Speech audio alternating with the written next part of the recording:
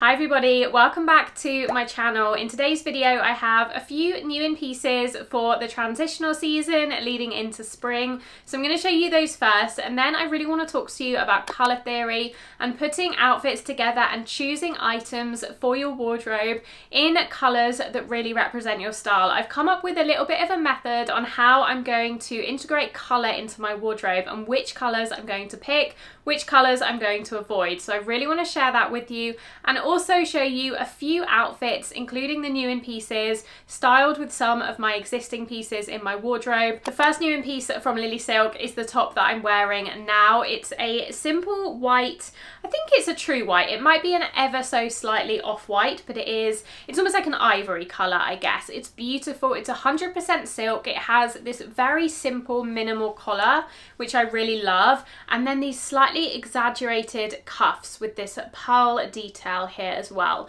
So it adds a little bit of elevation to an otherwise very, very simple shirt. I went with a size small in this one. If you don't want it to be too oversized, then I would recommend sizing down one from your regular size. Sticking with the silk theme, I also chose this pair of black silk trousers. This is something that I was really excited to pick up because I don't have any trousers in a silk material, and I thought these would be so nice, so lightweight for spring, summer, and they definitely are. The fit on these is beautiful. I do really struggle to find trousers that fit me, but I think I will be returning to Lily Silk when I need another pair of trousers because these fit me perfectly, super tight on the waist, but really relaxed, quite a wide leg, quite a flowy wide leg.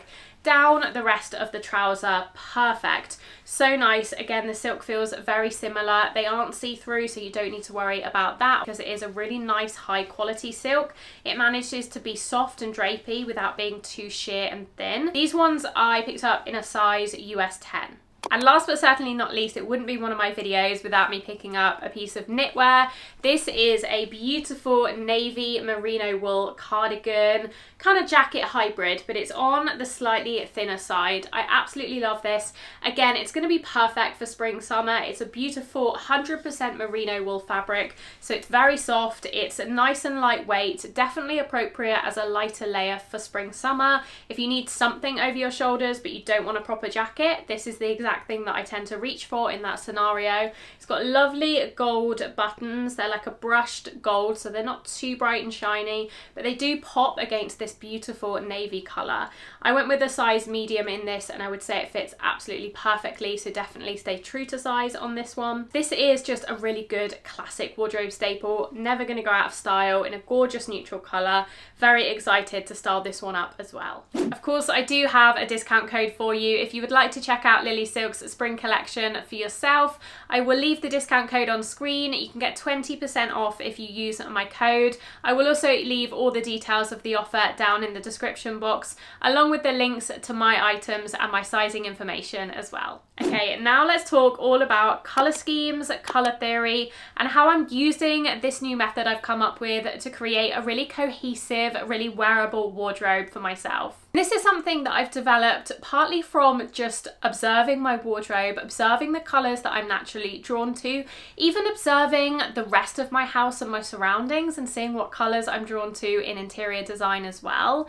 And also watching a few videos on how to wear colour, how to use colour within your wardrobe, particularly the kind of viral TikTok theory of wearing 3 colours per outfit, and then also a video from Hannah Louise Poston, who recently did a video talking about how to use colour to dress in a more kind of minimal chic way, and she basically spoke about having 2 primary colours that make up the majority of the items in your wardrobe, whether that's black and white, whether that's red and blue, whether that's green and pink, and then having 2 secondary colours that make up a smaller proportion of your wardrobe. Now, I wanted to expand on that a little bit because I'm not as minimalistic of a dresser as Hannah, and I like to be able to play with colour and have a little bit more color within my outfits. So I was trying to figure out how can I work this color theory to suit me and to suit the colors that I gravitate towards, and I basically smushed the two theories together. So the 3-color outfit formula from TikTok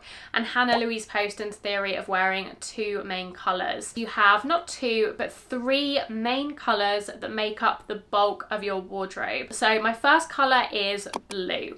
I love to wear denim. I think if you wear blue denim on a semi-regular basis, then blue kind of has to make up one of your 3 main colors, because it is something that so many people wear on high rotation.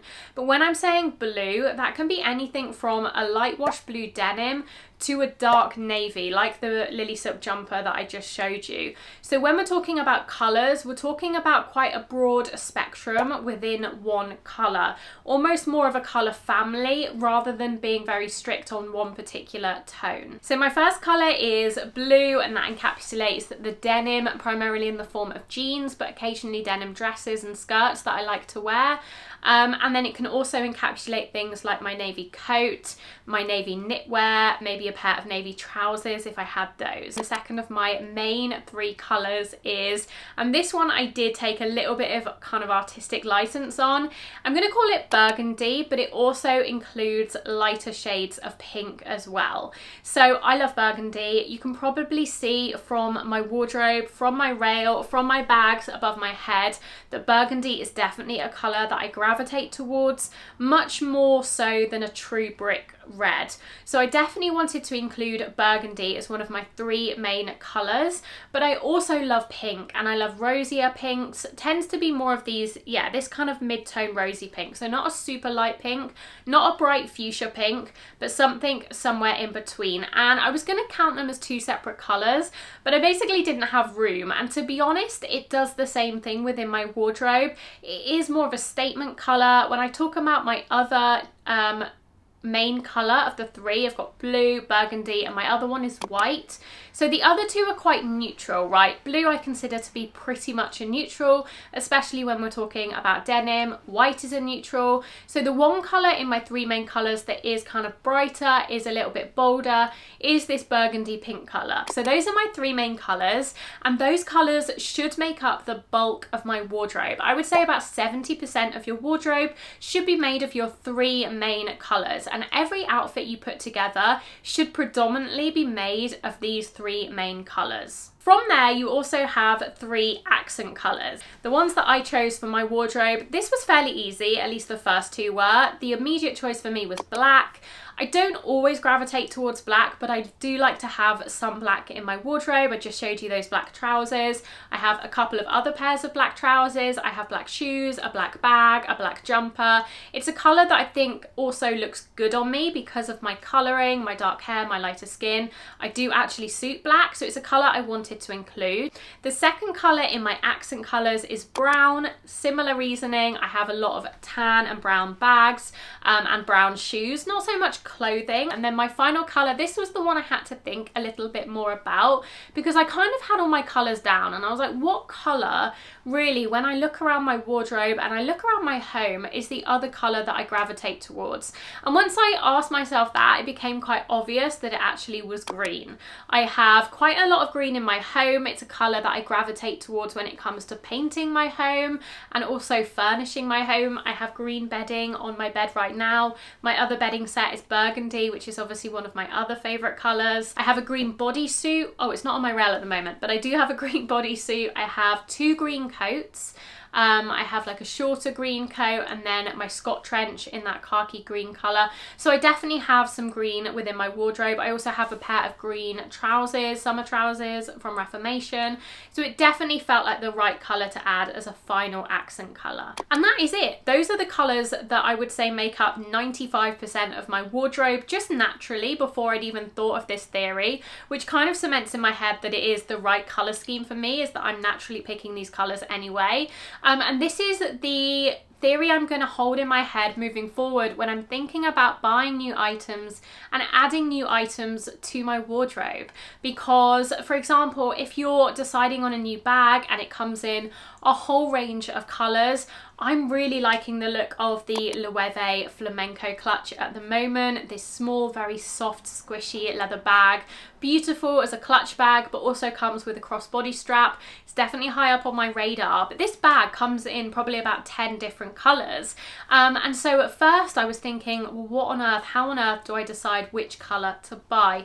And then A, I was naturally drawn to one colour, but B, it became quite obvious that it should be in one of my, probably my main colours, because it is a more expensive item. I want to get a lot of wear out of it. So I want it to be in one of my 3 main colours, blue, white or burgundy. And instantly I saw this burgundy version of the Loewe bag and fell in love. So I think this theory will hopefully help you to make decisions when things come in multiple different colourways, rather than buying all of them, or rather than not knowing which one to buy for you or making the wrong decision.